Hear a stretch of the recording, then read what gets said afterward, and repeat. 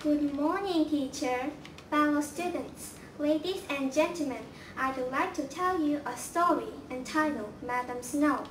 There was once a lovely girl named Mary. She lived with a stepmother. She had a stepsister, Anna. One day, Mary accidentally fell into a well. She found herself in a huge garden. She was surprised to see a huge house. She went towards it at once. On the way, an apple tree heavy with fruit called out to her, "Will you shake my branches to make these heavy apples tumble down?" Mary did as she was asked. Then she knocked at the door of the house. Madam Snow came out and asked, "Dear girl, can you help me with my housework?" Mary agreed. She worked very hard.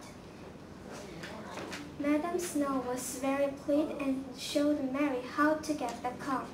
She gave her some gold coins. Mary got home and told her sister the story. Anna decided that she too would go and get herself some gold coins.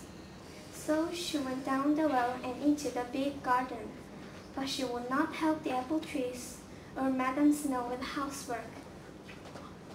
"Go back to where you came from. I will not give you anything," said Madam Snow.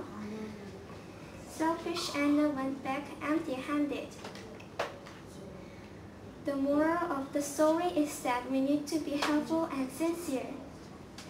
A lazy and selfish person will never gain anything in life. Thank you.